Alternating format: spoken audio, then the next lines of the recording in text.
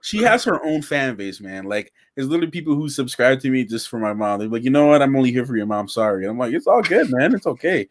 I love it. You're listening to Daly Notes, presenting by Almost Sideways. Hey everybody, welcome back to Almost Sideways on YouTube. My name is Adam. We are also an audio podcast. You can find us on iTunes, Spotify, Stitcher, and Pandora at Almost Sideways Movie Podcast. But for today's episode, I have a very special guest that we're going to have a nice sit-down conversation and get to know this YouTube creator even more. So today's guest, without further ado, is my good buddy, Matthew V Haynes. Matthew, welcome to Almost Sideways. Hey, thanks for having me here, man. I'm happy to be here. Yeah, absolutely. All his links are going to be in the show notes of this podcast and episode, so make sure you check out and go support Matthew V Haynes. Actually, first off, before I tell get really into my first question, tell people at home where they can find you on YouTube and social media. Yeah, you can find me right here on YouTube, just by searching up the name Matthew V Haynes or just Matthew Haynes. You can find me there. All my social media handles are the same thing: Matthew V Haynes. Twitch, Twitter, yeah, Instagram, YouTube, all the same thing. So many more stuff than we are. So not quite on the Twitch yet, but TikTok too, actually. There we go. Like I said, I've said this before. Every time I hear TikTok, I always think of Kesha because that's a song that she sings in the. Anyway, so it's been a long time since we've actually collaborated or had interacted for a long time, but it's good to talk to you again. First off, I gotta say, big congratulations! Congratulations on getting engaged in 2020, man. That's awesome. Good news. Thank you, man. It's you know it's this type of this year has just been so unpredictable with everything that's going on, and I was like, you know what, man, I was gonna do it anyway. Might as well just do it right now. Hey, man, you got to bring in some positivity. Of course. Bring out some of that negativity in the world right now. So, of course. Hey, man, made an unbelievable moment. That's awesome. I'm happy for you, dude. Thank you, man. So anyway, let's jump into this. I guess the first question is, you've been on YouTube for several years now. What what passion did you think about? Like, this is why I want to bring this passion to the YouTube space. Well, let's see. I started YouTube funny story. So I've been on actually on YouTube since 2008. Mm-hmm. But I was uploading at that time a lot more like drum cover videos. I'm a musician, so I did a lot of drum cover, just kind of experimentation kinds of stuff. And most of those videos, if not all of them, are private now. But it was all like experimentation. I was still, school and stuff. So I'm like just trying different things. And I just completely didn't use it for a while. I didn't really use it. I just kind of took off all the videos. And in the fall of 2016, I went through a pretty bad breakup at that time. And I was like, you know what? I needed something to keep myself busy. Just because it was bad. It was like I put on weight. It was a bad breakup. It was so bad. And I needed something positive to do. Yeah. So I decided to start the channel in 2016. I used to watch a lot of like big reactors like Tyrone Magnus. I used to watch all those. Yeah, like Tyrone Magnus and some people that I have the incredible opportunity of collaborating with now that I used to watch a lot back then. And I was like, you know what? I'm a huge nerd. I grew up watching Star Wars, grew up reading comic books all my life. And I was like, I talk a lot. And I would talk to my friends about everything. And I was like, you know what? I'm gonna try to be like some of these guys and just have a way to kind of voice my opinions on all this nerd topics and talk with the people in the comments and everything. And one thing led to the next, and different experimentations. I tried vlogs and all kinds of things, and here we are.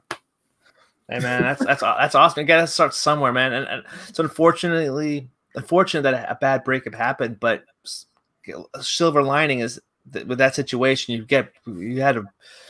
I'm glad brought you to this space. Yeah. I'm glad it happened. Yeah, it brought you to this place now. And I remember the first time you and I ever interacted with, you probably do as well. It was on Rhino Tools channel. We did Rotten Refresh. Actually, somebody couldn't make it, and it was the last minute's replacement for that episode, funny enough. And it was the first time I actually interacted with you, and we've since collaborated on like a Thor Ragnarok spoiler review. Yeah. You brought in Balor, the Black Thor. I love that. Yep. Good, some great memories. But what I always really enjoyed about you was how really passionate you were about the different reacting. And you never, as a reactor, I react to trailers every once in a while back when I was doing YouTube a lot full time. How is it hard sometimes to when you're reacting to something, is it all natural like that? Is that who you are all the time, or do you have to turn it up to 11, or what do you have to do? No, 100% like that. And it's actually a pretty good question, because a lot of people ask me this question from time to time, and I unfortunately know some reactors in the industry that just kind of fake things, but that's never been who I was in the beginning. I've always been this kind of person. Like even to this day, if I'm like I'm watching The Crown right now. I started watching season 1 on my own, just kind of watch it, and I'm sitting there and I'm watching it and I'm like freaking out, and I'm like, oh my God, I'm talking the same way that I would in a video. Sometimes I may not be as loud sometimes, just because like I'm watching this thing at midnight and I can't scream or something. But I've always been that way. And even to this day, if there's something that is slow, like for instance, if I'm reacting to a show or something slow is going on, you're not going to see me overreact. You're going to see me just kind of taking it all in and listening to what's going on. But if something's crazy is happening, it's hype, I'm going to get hype. And I'm the same way off camera. I'm the same way, with some of my close friends, and a lot of my close friends would tell you that I'm the same dude on and off screen. It's always about being real for me. So that's just this is what it comes down to. Absolutely, man. And like I knew the answer to that question before I asked. But I gotta ask, because you and I've interacted before, and you're a very real guy, and that's what I always liked about you too. So you brought up Tyrone Magnus, and that's a guy I've used to watch for quite a long time. That guy's really funny as well, and it's crazy. Have you ever actually interacted with him before? No, I actually never had a chance to meet Tyrone. Ironically, I know we live in the same state. That I do know. But no, I haven't had the chance of meeting him or talking with him. But I've met some of his colleagues before, some people that he's been friends with on the platform for a few years, and got the pleasure of meeting them. But no, never Tyrone. I got a chance to meet him as yet. Fingers crossed moving forward. Yeah, maybe one day. Maybe one day I'll meet him. I know. One of my friends had a pleasure of running into him in the mall, of all places. So. That's pretty crazy. Yeah, we live up here in Washington, so that's where Jeremy Johns, one of the big movie reviewers, lives. He lives actually like in Puyallup, which is like a super small town, or not small, but it's not one like the big city. But we had like Justin Watches Movies is another YouTuber. Like he ran into him at a Walmart. Like it was crazy, and he actually they went to the same movie theater together too. Like really? They sat. So he was nervous to like see him. So it's crazy when you see somebody outside of the YouTube space. Like, do you get nervous? Exactly. I know I would. Yeah. But anyway, it's funny because I wouldn't really. It's weird. I used to have a lot more of that stardom kind of like I'm feeling crazy that this guy or this person that I watch is in front of me. But over the years, from having the pleasure of being invited to different like conventions and doing a lot of press stuff for the channel, I got the pleasure to meet even more people in the space. And like literally there was Jason Momoa and walked in front of me and my buddy and winked at us, and I was just like, oh, hey, it's Jason Momoa, cool. Like it's come to the point where it's like I don't really even freak out anymore, and it scares me because I'm like, it's freaking Jason Momoa. I should be screaming right now. This is but I'm not. So I think sometimes for me, like if I'm working, I'm in the headspace and I'm like there to work. I don't think I'm really thinking too much about like, oh my God, this is this person, this big person. I don't really focus too much on that. And I think maybe it hits me later on, but I'm like, holy crap, like that was freaking this person. And so I've met people through YouTube that I watched a lot, and when we're working, I wasn't really shocked to see him. But then when we afterwards, and like I remember coming off of a collab I just recently did with a bunch of big reactors, and I came off and I was like, holy crap, I just did that with all these people. What the heck? You know, it's crazy. You know, like sometimes you're so focused on something, it's just like you're focused on work and you're just trying to get the job done. You know, but it's like I got to get point A to point B. At least compartment. That one word, compartmentalize. That's it's a tricky word. It's a bad time to have a speech impediment all of a sudden. I remember one of my first collabs that I did. My first one was with Durbania, which you know him, but Sean Chandler was one that I was kind of like starstruck when I was super nervous. We were doing like a Pixar ranking thing, and I was like stuttering. I was like, what do I say next?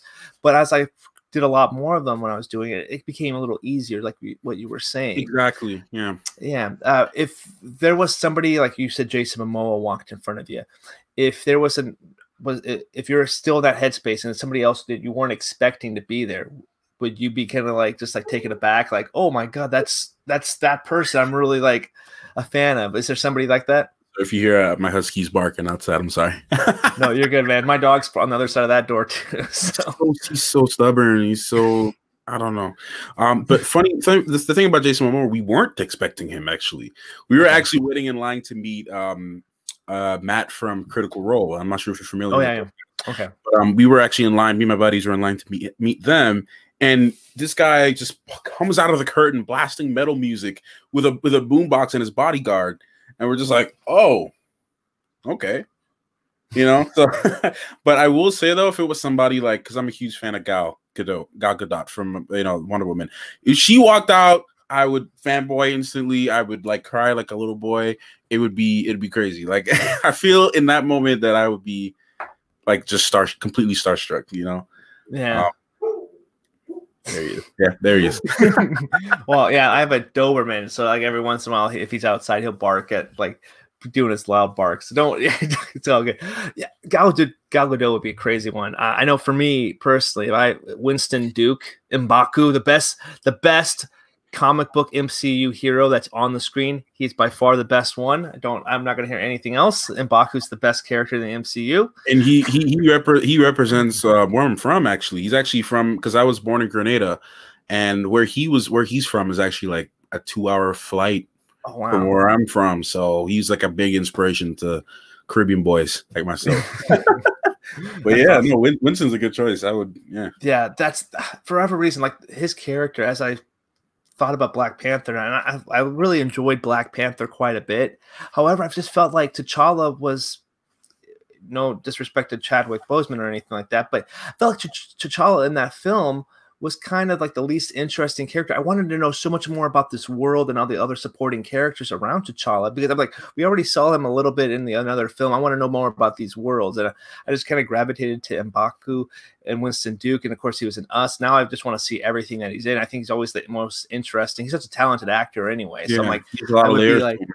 There's a lot of layers to him. But anyway, Winston Duke, that's my guy. So you did mention that you came from Grenada. How did you come from here up to New York? Okay, so a lot of people actually don't know this. So those who are watching this actually will be hearing this for the first time. So exclusive.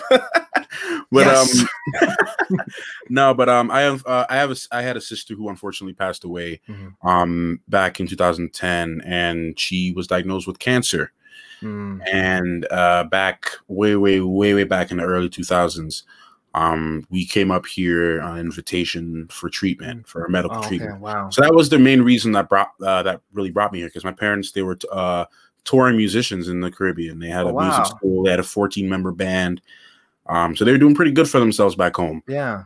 But you know, life happens, things happen, and you know, years happen, and you end up being here, you know. So that's just kind of how I ended up here. That's awesome. Well, it's awesome that you're able to come up here. No, yeah, I understand. You know what I'm saying?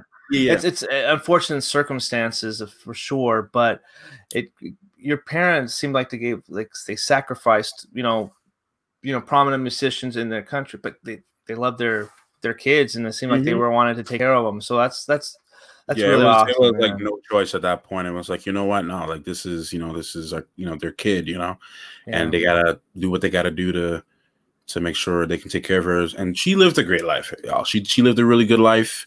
And she touched everybody around her, including myself. She actually inspired me a lot to do a lot of things that I did. And inspired everyone around her. So, in a weird way, everything has a purpose in this life, even if it sucks for a little bit. And unfortunately, this pandemic is a great example of that. Like, there was a lot of sadness and hurt during this time for a lot of people, but also through that, a lot of good has happened for some people during this time. And sometimes it actually, like, I know some people who never got a chance to spend time with their father before this time. They got way more chances to spend time with their family than they would have had, way before. So it's kind of like like a double-edged sword kind of thing. Life is like that, where there's always something good in between the chaos, and there's a lot of chaos out there. But that's true. And everything has a purpose. It's everything has a purpose. That's kind of just what I boil it down to. Yeah, that's very true. Man, this pandemic. Well, I know, like last week, unfortunately, I lost my father really rather suddenly, and it's been crazy. Like, oh yeah, I still haven't processed it quite completely. However, the thing is, I gotta look back. I gotta look at it this way. Everything he taught me was for a reason, and it's made me who I am. One of the last conversations I ever had with him, he told me how proud and how he saw how much I was working hard, not just for my family, but also for my headspace too. Because I was I have anxiety, depression disorder, so I was working hard, and he was actually seeing that, and he was told me how proud he was of me, and that was like that's something like, hearing that just kind of makes me, it makes me happy. I'm proud of myself, with something I can't really say before. So unfortunately, I lost him, but he's always right here. And those words that he said was always going to be here. So just like, your situation is always kind of inspiring you to be better as well. That's the same thing for me. And it's one of those things like death is never easy. Like, it's never easy. I lost my grandmother, and like, as I mentioned, my sister. Obviously, a father is a big blow. But it's one of those things where I'm starting personally to look at death in a different way than I have before. Because it's not easy. It's really not. But I try to find a positive to it, and like looking at that person's life as, and that's why every day I always go out of my way to make sure that I make great memories with people, and that I respect and treat people nicely. Because you never, unfortunately, know, and it's the memories that matters, and that's what lives with you for the rest of your life. So it's a crazy time, man. It's a crazy time, but it's hard to change that kind of thought process. It took me a while. It took me years to get over my sister. Years. I don't think you'll ever fully get over it. It's always going to be part of you, like you said. It's always going to be part of you, but you're thankful that you have like family and other people that you can rely on, and you kind of come together. Yeah, absolutely. Yeah. Well, we're gonna speaking about like being positive and trying to like change your mindset. You did mention that you were a drummer. I take it that you did learn that from your parents. I'm assuming maybe that's where at least the seeds were planted. Yeah, that's definitely where the seeds were planted for sure. I think I remember my mom telling me stories about when I was younger, and there used to be this bell down the street from this church bell down the street from where we used to live, and it would every day at 12 it would start making doing its bell thing, and then and she would talk about me being in Pampers making beats to it and stuff. I don't remember that, but she'd say that's what I did. So, that's awesome. They definitely were a huge inspiration in my musical like goals and things about me being a musician. Like, I grew up around it. I grew up around having musicians all over me, all around me. And that I take it like the culture is like really ingrained in that kind of stuff too, especially if you grew up in it. Like you're gonna be around it 24/7. It's the YouTube is big in my life now, but music is like the biggest thing in my life. At my core, it's always been music. Yeah, always. I know some drum. Do you have any covers up on online right now that maybe I could put in the comment or the description box? So Absolutely. I think one of I found a great way to fuse both of my interests together with like my love for comic books and also my love for music. And when the Infinity War trailer came out, this is by far the biggest, most viewed video on my channel for music related content. And I think it was a day after the Infinity War trailer. It took me about 6 hours. I did a whole cover of the Avengers theme song, from all the synths to all the violins, the bass, all the other different instruments, and I played the drums live in a Spider-Man costume. And I recorded it, filmed it, edited it in 6 hours, and I think it got somewhere around like 75,000 views or something like that. And that was one of the most like fun times I've had like on YouTube, and that's actually, it's on my channel. It should be like on the homepage of my channel, somewhere there. But yeah, absolutely. That's I did that. I did the Star Wars The Last Jedi kind of rendition. Yeah, I did that. I think 2 days before it came out in theaters, and yeah, and then I did Thor Ragnarok after I saw that movie. I don't remember if I did anything else. I think that was like the main ones that I did. Yeah, but yeah, absolutely. That's I remember watching that Infinity War one and the Last Jedi too. But I totally for whatever reason I guess forgot that you were doing a Spider-Man and hearing that story after so many years. I'm like, I gotta go check that out. Spider-Man drumming, guys, come on. Blighter-Man drumming. Blighter-Man. That's great, man. That's Blighter-Man. I guess that's another thing. You're mixing some music with superhero stuff. Do you play any other instruments before I ask the superhero question? I do actually. And it's funny. My latest cover is unpublished simply because I didn't really like the mixing, but I did a cover of the Black Widow trailer music, and it's one of my favorites. I think it's actually the best one I've done to this day, music wise, because I've improved so much as a musician over the years, but I just didn't post it. it's recorded. But yes, I do. To answer your question, I do play other instruments: piano, guitar, drums, of course. I played tenor saxophone in my high school marching band for 2 years. Wow, there we go. Competed state, competed national. We won the national champions in high school, so that was fun. The bass, I play the bass guitar. I play various percussion instruments. Everything from djembes to, other forms of miscellaneous percussion instruments. I play a wide variety of those. Right on. That's wow. That's, I was not expecting that many, but I'm happy to know. Oh, no, there's a couple more. Do you play cowbell? That's the question. Do you play cowbell? Of course. That was my specific role in the concert band. That's cowbell. Actually, has sheet music too and everything. You got cowbell. It can be a very interesting instrument to play, just because sometimes you have to play on offbeats. And any musicians who are listening to this, you know what I'm talking about. It can be complicated sometimes, depending on the music and where you got to come in. That's true. So in high school, for me, I actually played the trombone. Oh, nice. I played trombone, and I also play air guitar. I'm pretty good at it. I'm rocking it down. But yeah, I played trombone for like 3 years, man, and just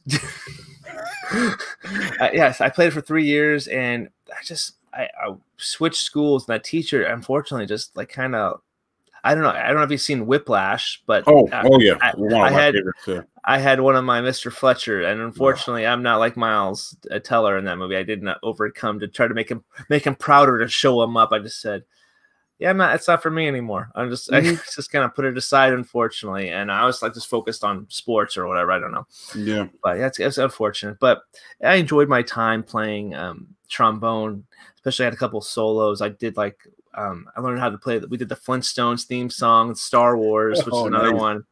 And this song that I remember is the Trombone Mombone, which is strictly a trombone solo. So it was crazy. I had a lot of slide motions in there, and just learning how to do that and process that music. And reading music is actually a kind of a lost art. A lot of people don't know how to do it. Exactly. So, yeah. And I think that was, and you have to make sure you keep your beats and keep time and stuff like that. And it's really it seems so daunting, but when you're in there and you're learning it, it's rewarding at the same time. It is, and you know what's crazy is I never liked the theoretical side of music. I have appreciation for it now that I'm a little bit older. But when I was a little bit younger, my early teens, I hated reading sheet music, especially for drums. I hated because I was better at air playing. I was better at playing by air. I was better. One of my skills, I think, is I can listen to a song maybe about 2 times, and I know every single part of it, and I'm good to go. I can play, and I was able to do a couple gigs that way. Like, you know, some people, they would have a drummer that's out, and they need a drummer to fill in. You know, like a session drummer. That was one of my goals, to become was a session drummer. And all I got to do is listen to the song a couple times, and I'm good to go. I'm ready to go, ready to play it. But I do remember because like now, if I'm doing anything on my own, like the covers, I just listen to it. I don't even look for sheet music. I just listen to it because that's my preferred method. But if I'm writing something or if I'm composing something, and I'm supposed to be working on a project with a good buddy of mine to compose a TV show that he's working on right now. Oh wow, that's awesome. I can't go too much into detail on it as of right now, but yeah, no, I'm supposed to be working on that. So like right now, I'm like studying source material stuff, music wise, for that. And so when I work on that project, I'm gonna have to use sheet music and stuff. Wow. In That's case awesome. I have that's a big opportunity. Oh yeah, no, it's a great way to, you know, build up my portfolio for, you know, having different projects done. You know. Oh yeah, absolutely. Is there any other any musicians, drummers, maybe specifically, that you kind of like look up to and kind of inspire you to maybe hone your craft even more? Oh yeah, there's a few drummers that I really looked up to, especially when I was auditioning, because I actually auditioned for a music school in high school when I was trying to go to college. I didn't get in because I auditioned at the when there was like very, very, very limited spots. And they had people on reserve that were already ahead of me. So I didn't get in. Like, it kind of discouraged me, so I didn't do it again, which is why I never went to college. But other opportunities came after that. But yeah, no, I looked up to, and I still look up to drummers like Gavin Harrison. He used to play for a group called Porcupine Tree, a British group called Porcupine Tree, and they're a progressive rock group. And Gavin was one of the most talented drummers that I've ever came across. Gavin, there's another drummer that graduated from the school that I wanted to go to. His name was Matt Garska, and very versatile musician. Plays for a progressive metal band called Animals as Leaders, and they play some insane musical pieces, like just some really, really insane stuff. So I definitely looked up to them. And one of the old legends in the jazz realm was Buddy Rich. Buddy Rich was someone I looked up to a lot, just because of his speed, his technique, and he's been in the business even as an old man up until his death. Was playing jazz at some incredible speeds and precision. So the list can go on, man. I got so many other inspirations, but yeah, the list can go on. But those are like a couple of main people for me. That's awesome, man. It's always good when you're like in a field or whatever. You can look up to somebody. You can like, okay, well, I look up to their work, and I'll kind of like try to improve, try to kind of replicate some of that, you know, what you're seeing and from other musicians too, and get inspiration from, which is awesome. That's awesome. Man. So let's move into kind of more of the thing maybe people kind of know you a lot for is, you know, superhero stuff and reacting as well. Obviously, you said you grew up on comic book reading and comic book like genre. Yeah. Is there a specific character in comics that you really have kind of felt a personal connection with that you kind of like, this is why, and also you feel a connection with, but also this is why, a specific reason why you like that character. That goes back to Spider-Man for me, and if you don't mind, I'll share a little story about that. Absolutely. Spider-Man and my grandfather, I talked about this in one of the videos I did yesterday. My grandfather was the one that got me into comic books, actually, because he grew up in British Guyana and read a lot of books in the 50s and the 60s, a lot of comic books, a lot of Batman, Spider-Man, all of the old detective comics, and he had loads of them. And yeah, I lived with my grandparents for a while when I came here when I was a lot younger, and he gave me my first ever comic book. So prior to him, I saw the Spider-Man, the Sam Raimi films. When I was a little bit younger, I saw the Sam Raimi films, and I saw those, and I was like, man, this is awesome. Yeah. But he gave me my very first comic book. It was The Amazing Spider-Man. Wow. And the infamous Amazing Spider-Man, the book. And I read that. I'm like, whoa, Spider-Man's dope. Yeah. I'm like, he has all this web wings underneath him, and like, man, this guy's dope. And then I started reading. I kept on reading and reading and reading, and I saw a lot of myself in Peter. Wow. At that age, just because he was this kid that had a lot of potential, and he was a scientist, and I have a working knowledge in a lot of big sciences, and I'm a big science guy. I love science. So I was like, man, this guy's he's who I would want to be if I was a hero. Like he loves his uncle, he takes care of his family, and he's super smart. He makes his own things. He made his own suit. He made his own. I'm like, this guy's awesome. So and the struggles that he went through in his relationships and stuff like that, man. And I was like, man, he's such a hopeless romantic. That's so me. So no, Spider-Man, and obviously other characters kind of. I see myself in many different characters throughout history, but and throughout all of the superhero stuff. But Spider-Man was like the main reason why I got into comic books. That was the guy. That's awesome.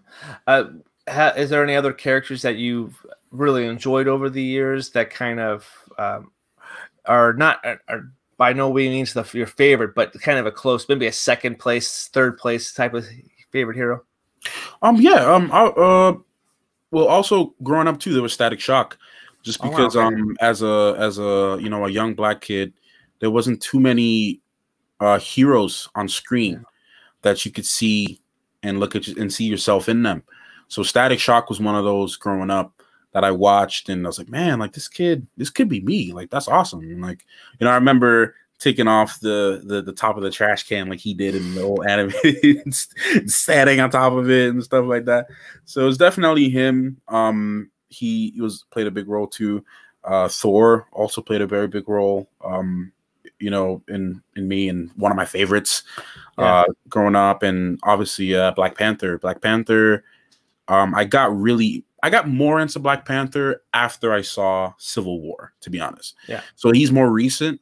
But I was like, man, I got to learn more about this guy. This guy is awesome. And then I went into the very, very beginning, back to when he was first introduced in Fantastic Four.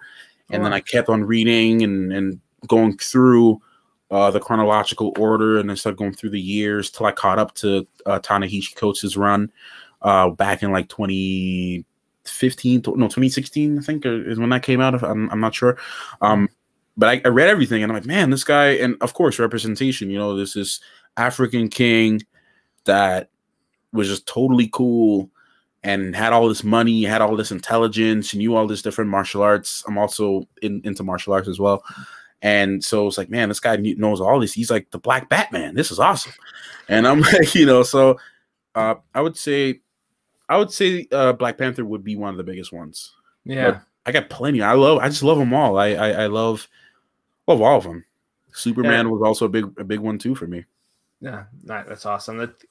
Okay, so Static Shock, that's the one that you mentioned that I really don't know anything about. I do know that they're in the process of, I think Michael B. Jordan is in the process of bringing that character to life, and I think that's awesome. And you bring up representation, and that's something that's definitely a lot of the superhero movies, for the most part, are white guys or you know, and that's how they were depicted in the novels. However, it's like we need to bring in more characters, not just have the same people be recasted. Like we've had 3 different iterations of Spider-Man. We've had so many people of Batman. Yeah. Let's bring in some of these lesser known characters and make them known into the public. I think that's awesome. You know, yeah, we had Blade back in the 90s, but you know, let's have a resurgence of him as well. There's a lot of characters, and I'm actually really intrigued by Static Shock, not just because Michael B. Jordan's attached to it, but it's another character I don't know anything about, so it makes me want to know more about him. Just there's a possibility of another film. I also really like, you know, what Disney Plus is doing with like Miss Marvel as well. I think bringing in a teenage girl of color, and I think that's fantastic. I don't know much about her as well, so it's bringing in these different people. Iman Vellani from she's from Canada, I believe, if I'm not mistaken. Yeah, I think that's who it was. Yeah. No, Static Shock. Virgil was one of the guys, man. Like you just your everyday, you know, kid, and we didn't share similarities in terms of how we grew up, just because he's African American, I'm Afro Caribbean, so our cultures are a little bit different. But the one thing that brings us all together is our story, our ancestry, you know, our skin, you know, what we go through on a day-to-day basis, because it doesn't matter where I'm from. I could be from, you know, straight from Nigeria and come to the US and I'd go through the same thing that any other African American would go through. So I think because of that is what brings that sense of like, I can relate to this kind of character. You know, I can see myself in him. So even though we didn't go to the same type of school or in the same type of neighborhood, there was just the fact that this guy could be me. He looks like me. I could be easily put in the situation that he was put in. And the things that went on, and I would actually recommend watching that show if you ever get the chance to, before the live action one comes out. Simply just because it's a good DC show to begin with. It's a good show, and the character is very likable. But someone like me, you know, seeing a guy like that, you know, I got locks, he has locks, you know, just different things like that. You know, it's just and him saving the day, protecting his neighborhood, you know, against all kinds of people.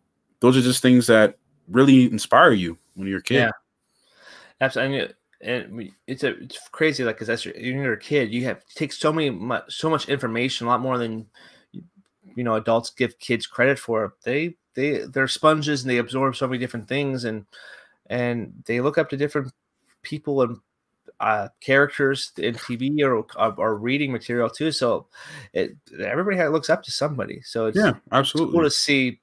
You know, not everybody's going to look up to the same exact hero. So it's cool to see representation out there and different great characters brought to life, because who cares what the person looks like? It's all about what's inside their heart that makes them truly a great character. That's what I think. No, absolutely. And I agree with that. Yeah, I can agree with that.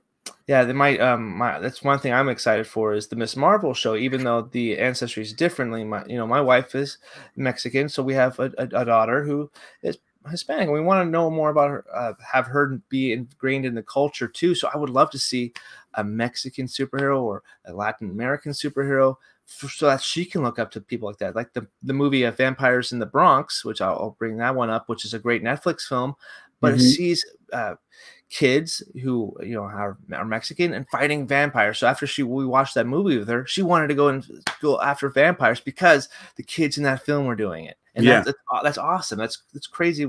She's 6 years old and she wants to go do like what these kids were doing. And, that's awesome. I just want the best for her and growing up. I don't want, people, unfortunately, like it's a tough place and people do get judged, but we need to stop doing that. Like it's because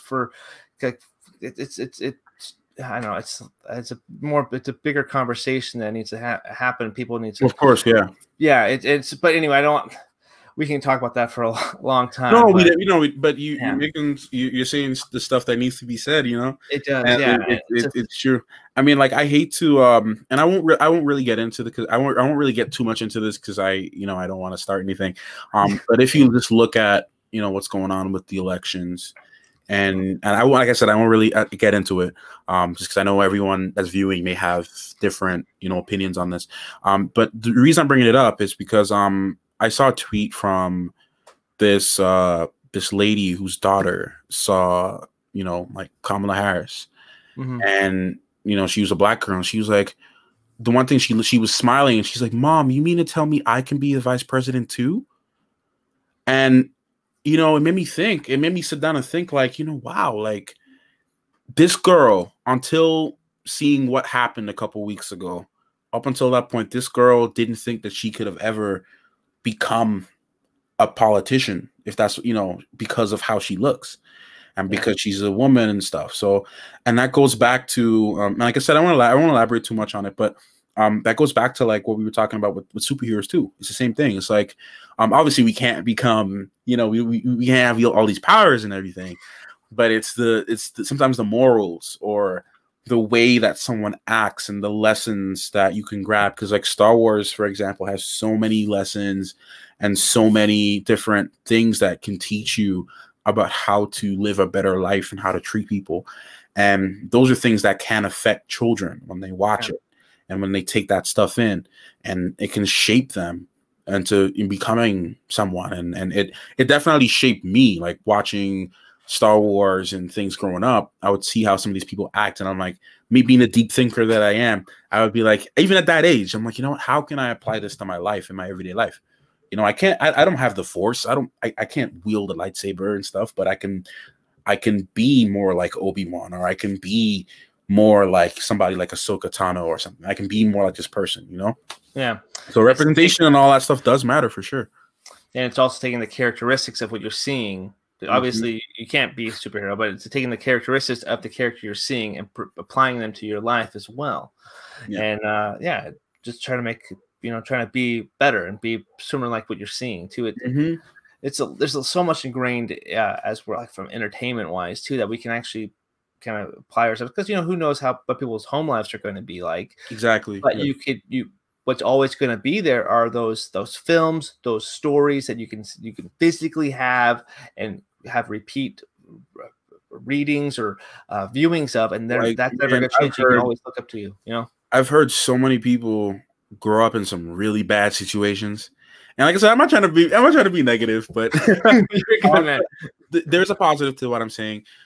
You know, they grew up in some really bad situations. I won't really go into it, but grew up in some bad situations, but because they had things like these different movies and these characters and things to kind of some form of escapism that allows them to kind of escape and because I also deal with a lot of anxiety too.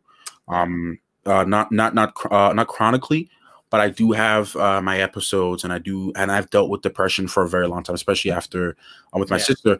And things like comic books and movies and all that stuff really helped me. It really helped me, like took me out for some really dark thoughts, man. Like just reading this stuff, it was a way for me to escape, a way for me to see the good in this. And like I would come back and I'll feel happy. I feel great. And that's why I always try to make an effort to smile and be as happy as I can, because, you know, I just love comic books, man. Like there's so many just and just this world to there's a lot of positive to it. There's a lot of positives to it, man. And I wish more people would read comic books. That's true. I know I need to get back into that, because I've kind of like, I want to show my daughter those too, and go to the comic book store. Like we go to the old video game stores at times, but I want to go take her to a comic book shop too. And kind of I mean, even watching the movies too, you know? Yeah, she loves watching the movies, like especially my wife. And I'm going to tell this story. Like if she could, she would watch like Black Panther on repeat every single day forever, or like Avenger, like any of those Marvel films. She could just like, I'll wake up on my day off and also I'm like, is that Avengers playing in the background? And sure enough, she's watching it. I'm like, didn't you just watch this yesterday? She's like, shut up, Adam. This is a great movie. I'm like, okay, I got you, honey. That's awesome. So anyway, when you because obviously you're known quite, you have, you know, a lot of subscribers and stuff like that, and you're known in the community as a reactor, and you've been reacting to a ton of shows as well. What's your favorite show to react, and what's your least favorite show to react to? Ooh, that's a really tough question. And don't frustrate any of the fan bases. That's the question. Let me see the best way I can answer this. I mean, there are okay, because I don't think I have a singular show. Yeah. that I really like. I would say right now I'm really enjoying The Mandalorian season 2. It's been a lot of fun for me right now. I've had really good years reacting to The Flash with my mother. Yeah, those are fantastic, by the way. Your mom reactions are. I love seeing your mom. She's just as animated as you are. Great. I get it from her. She's dramatic. She she has her own fan base, man. Like, there's literally people who subscribe to me just for my mom. They're like, you know what? I'm only here for your mom. Sorry. And I'm like, it's all good, man. It's okay. I love it. But no, I've had so many great memories watching The Flash with my mother. So I would say The Flash, The Mandalorian's been a lot of fun. I've had a great time with The Boys season 2. Some of the best times I've had reacting, just watching that show. Least favorite, I tend not to watch shows that I don't like. Yeah, for too long. If I'm reacting to something, I'd probably give it maybe like 1 to 5. If it's a show specifically, I'd give it maybe episodes 1 to episodes 5 to kind of see if it grows on me. And if I never upload it again, just know I didn't like it, or I just wasn't that excited. And there were a few shows like that. Like man, I don't want to say any of them, and they're like, "Oh man, why did you?" Yeah, you're good. You're good. You don't have to. We'll talk later about that question. Yeah. No. But there were a few though. There were a few. Yeah. So one of our favorite shows here on Almost Sideways is, well, at least a couple of the guys like the show. Dexter. Have you ever seen Dexter? That's one I haven't seen. No, that's on my list. Yeah, I think that would be. There's some crazy stuff, especially the first 4 seasons are like just nonstop. Like, that's crazy jaw-dropping stuff. I think that show would be something worthy of your time, especially just watching that. I think that's, even if you don't react to it, just watching that show is fantastic. I think you'll like it a lot. I mean, I do have a show that I have to replace right now because I'm finished with it. So I will. Yeah, Dexter has been on my list. I've heard some people talk about that one actually, so it's interesting you brought it up. Well, anytime we can bring up that show, it's perfect. We don't really talk about TV shows too much on our podcast on YouTube, so I'm like, I got the perfect guy to do that with. Just drop a little nugget there. And the whole TV show thing too is a lot new for me too. Like, it's still pretty new for me, just because the main one I did was The Flash, like some of the Arrowverse stuff a couple years ago. But I think I started getting more into exploring different types of TV shows within the last year. Yeah, because I did more movie reviews, because that's how we met with Ryan and stuff in that community. I did more movie reviews and stuff like that, but I started experimenting with more shows over time. Yeah, that's what I was about to actually go into, so I know that there was a transition period where you were doing like a ton of movie stuff and ranking the trailers, and which you probably I still do. Yep. Still do, but you're kind of moving into that TV space where I know you're doing like Walking Dead and Crown and some other shows too. I probably missed out on, but when did you decide to kind of transition into that? I would say the pandemic kind of ushered that in, mainly just because there wasn't a lot of movies to go see. Yeah. Because I remember in between, like doing The Flash, because I do all sorts of stuff on the channel within anything that has to do with nerd content, whether it's a reaction, a live discussion, or just like a news video, like just a commentary, like something happens. Okay, here's my opinion on this, or like yesterday I did an opinion video on the whole Wonder Woman situation going to HBO Max. I made a video just talking about that. So I think what really made that I started doing more shows was, one, I needed to, and shout out to Sean Chandler. He's amazing. Like, I got his course that he was offering a while back, and we spoke about different techniques and things like that, because his growth was amazing on YouTube. So yeah, it's crazy, huh? It's crazy. And I spoke with him, and we shared some ideas, and I learned some stuff from him. So one of the things I took from him was just being able to because he's a planner, and I was like, you know what? I should start planning some of my content too. And I'm like, okay, there's not really any movies coming up right now. Movie theaters are closed. I don't really feel like doing movie reviews to older films. What if I just did reactions to certain shows that people have been asking me to do? Because I'm like, you know what? Let me listen to my audience, because they come first at the end of the day. And I said, you know what? Let me listen to what they want. And some of them, they would recommend, like, okay, do this show. And I was like, you know what? I would always be like, nah, I don't have the time for it. Nah. And I was like, you know what? Let me do it. Let me give it a shot. And then I started. I was really killing it with Harley Quinn, but I got to get back on that. And I just started doing other shows, expanding it because, you know, the Arrowverse and what's going on DC TV is kind of slow. Yeah. And it was off season. So I was like, you know what? Let me do other things. That's, you know, so I'm not so much depending on one particular show for my growth. So I just started expanding. That's awesome. I think it's a very smart, you know, Sean Chandler is a great influence. I haven't had the opportunity. I haven't reached out quite yet to have him be on a segment like this, which I will in the future. But yeah, he's a very smart guy. Like, his planning is a big thing. And I know that he, you know, I was a Patreon supporter of him for a while, and yeah, it's a very smart guy. And that's where when I was doing YouTube, I always try to plan out, and I would, you know, focus mostly on the movie stuff. And like, even right now in the podcast, like, I got all next month already planned out, and I'm beginning to plan out January's like episodes as well for my little podcast segments, because it just gives me plans. Like, this is what I need to accomplish. Like, this is my thing, instead of like twiddle my thumbs, like, what do I need to do now? What should I do? What should I do? That's a crazy thing. That was a lot of the beginning of the YouTube career was exactly that. Even up to last year, I was like, you know what? I would just wake up and be like, you know what am I going to record today? And then I would spend like 3 hours in the morning trying to figure out what to do. Whereas now my whole approach is different. You know, I would plan, even because I've been doing a lot more on Patreon too, lately. And so I would plan out how I'm going to upload, what I'm going to upload to Patreon, what days, how many, you know, how frequently I'm going to upload this.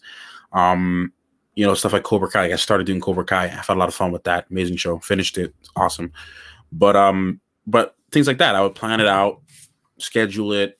And, you know, this is because, like, right now I have a whole, I would say maybe 30 reaction videos sitting on my computer right now, just ready to upload. Just because I would take, you know, I would record in advance. I would probably record like 6 episodes in one day, or, you know, the next day do that. And then I had an editor that's helping me out from time to time, commission based, and helps put the work up. And planning is a great thing. That's all really what I'm trying to say. Like, planning is a great thing, and having an idea and a goal as to what you're trying to achieve. Yeah, exactly. Awesome. Yeah, so speaking of planning, like, so for my shows, I do like 2 interviews a month, and then I do like a nostalgic based older review or whatever, and then I've been doing a first time watch review. That's what I started doing now. I made a bunch of thumbnails for like future nostalgic reviews, and until today, I didn't realize I misspelled the word nostalgic on every single thumbnail, and I created like 15 of these things. Man. So I'm like, do it all. Yeah, but the good thing is I didn't like give anybody advance notice I made these. So until this story came out, this is the first time anybody knew that I spelled. But I'm like, well, delete those 15 and I have to redo a bunch of them. But hey, man, just make sure you spell the stuff right. That's all you have to do. Yeah, someone corrected me on that actually yesterday. I put in something. I said, is this going to kill the theater industry? And I spelt it fatter. And then someone was like, yeah, you spelt it wrong. And it was like 5 hours in. I was like, crap. I had to go back in and re-edit it. And I'm like, man, I wonder how many people saw this. Yeah, that's a bad thing though. But like, I wish Twitter would have like an edit button, because I get called out on edit. Hey, they have that fleet option now. Fleet. What's that? It's basically like Instagram. You can post like a little story on Twitter now. Oh. It's basically Facebook and Instagram do that already, but we can't have an edit button on tweets. So interesting. I don't understand. I don't know. Anyway, all right. So when you are you full-time on YouTube? As of right now, yes. I own a small business, which I do work in daily, you know, just from time to time, just little things. Not actively involved as much as I used to be. But yeah, YouTube is a full-time gig for me. When did you kind of like say, it's probably really scary to do so, especially with all this, you know, the YouTube landscape always changing, especially the monetization of it. But when you kind of make that jump, it's like, okay, I'm going to tip my toe in this water and see if I can do it? It was, you mean like full time? Yeah, full time. Yeah. I think it was maybe I put it this way. So between 1,000 subscribers and now we're at person 45. Between 1,000 and now, I have went from full-time to part-time to full-time to part-time just because of situational stuff. Yeah. The business required me to be more involved at times. But there was one specific time I told my father, because it's a family business. I told my father, I said, you know what? I want to give this thing like a real go. I want to give this a real shot. I said, if I don't get to 30,000 subscribers, and I had like maybe 10,000, like a couple months before. It's like, if I don't get to 30,000 subscribers by this time, then I'm going to spend more of my attention elsewhere. And I worked my butt off. I researched, I planned, and within 2 months of that conversation, I was at 35. Wow. And at that point I already had a groove. I was going in, I was, doing certain stuff. And yeah, I think I just really went in for it. And because of the way that I edit now, if my business requires me to be involved, I could have videos already scheduled out. And especially if I'm just like pre-recording a lot of stuff, because there's literally some days that I don't do anything. There'd be like a Friday, and it becomes kind of like a passive income kind of thing. And it's like a Thursday, let's say a Thursday or a Friday, I don't feel like doing something, or I have to do something else. I already have videos up, and the cycle keeps on going. Yeah. So that's crazy. And like I would say about a year ago, maybe about a year and a half, 2 years ago is when I really decided I was gonna go in for it. And you, like you said, you had a big backlog of like just stuff just sitting there ready to release. That's smart. Like planning ahead, plus also like, if I could take a day off here, and you can plan out those days too if you want. Yep. With the changing of YouTube monetization and being a reactor, how hard is it? Do you get like a lot of copyright stuff on those, or what's the process? Oh man, that's a tough thing. It's a ongoing challenge, I would say. Just trying to figure out what's the best thing to do. The YouTube went through periods where it was okay, and you wouldn't get as much blocks, or you maybe just get a claim. But now they're blocking on site. They're just blocking things on site. And I had a conversation with a few other guys in the Reactor community, Blind Wave and Normies, and a few other Brit Smash, a couple other people in our community over there sometime last weekend. And we talked about this briefly, and most, if not all of us, we have to make certain changes on the way how we upload, like applying certain things on the video so that the bots don't find it, and usually what would happen because as long as we're within the right, because we are within the right as reactors, we are within legal, we have legal rights to what we're doing with reactions, because it's under fair use and you can fight it. So if there's a situation where I don't get a block from, The Walking Dead, from Shop AMC, but they manually block it 2 days later, I can always go in, type up a dispute. I already have a dispute that I already have pre-typed for different companies, just because each company has a different thing. So I have pre-typed responses for different companies that I will occasionally get blocks from. That goes back to planning ahead. Yeah, no, it does. I got a whole Google Doc sheet with all my responses. I have one for WB, one for Disney, one for Lionsgate, one for AMC, and I would customize it, and I would explain, this is what I'm doing. I put a timer up in the video, this, that, and then normally within a day or two they release the claim. Yeah. So that's been good, at least, but the challenge has just been finding new creative ways, not only to do something legally, but also for it to work for for fans, like how our fans and how our supporters going to view the content. Are they gonna have any issues with the viewing? Can they comprehend what's going on? So every day is just a lesson. You're never not busy in this business, especially what we do. So even though you have pre-recorded stuff and you might not record or you might take a day off from that, you're still trying to learn and try to like fight some stuff too. So there's background, a lot of stuff too. It's always work. It's always work. It's research, a lot of studying. I actually spend time watching other content creators bigger than me and kind of studying their channel, trying to how they do things. If I get a chance to reach out to them, I would. I'd reach out to them, ask them, you know, how they do this, or how do you do that, or do you mind sharing this, you know, or I'm struggling with this.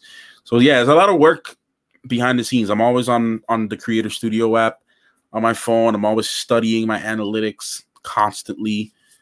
It's a lot of work behind the scenes.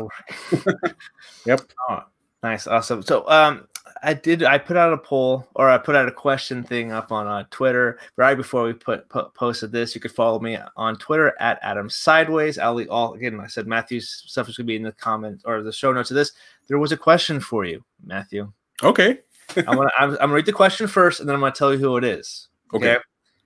She said, "Please ask him, how did he get to so famous? I really want to know." And that was from Miss Milky Way, Amanda Haynes.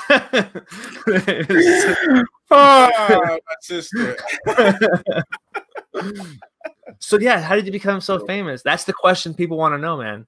Man, I'm not even think I'm famous, man. I got so far to go. This is a journey. I'm still in the beginning of this thing, and I'm very humbled to be here and be humbled to do what I do, quite frankly. But you know, even though it's my sister trolling me, I will answer the question seriously. Yeah, no, it honestly, hard work. Nothing ever comes to you for free. Some people get easy, some people get off easy, but you can't rely on luck all the time. Sometimes you really have to put in the work. Some people have to work harder than others. Like I say this all the time. I'm like, much love to Durban. I love Durban so much. Durban is so great. Durban works so hard on YouTube, and he's been growing for so long. And man, Durban needs a kick. Durban needs a real kick. He needs that love because he's one of the greatest content creators I actually know on the platform. So, but he works hard, and you can see his growth over the years. 7,000. 7,000, exactly. 7,000. He just got 7,000, and he deserves a lot more, in my opinion. So, Durban, if you're watching this, brother, I'm in your corner, supporting you. I'm always watching your videos, and you know he's a good pal. He's a good pal to have. He works really hard. So you know, but then there's other people that might, you know, be on YouTube for like 3 months and get like 100K subs. How'd that happen? I don't know. It's a lot of factors involved. Some people. And I would actually talk to some of these people. I'm like, man, how'd you grow to 100K? And they're like, dude, man, I honestly don't know. I just posted the videos and it worked. Sometimes the algorithm likes to bless certain people. Other people got to work real hard. But the main thing is, for those who are watching this on Almost Sideways, who want to be a successful content creator, always have to put in the work, regardless of what you have working for you and what you don't have working for you.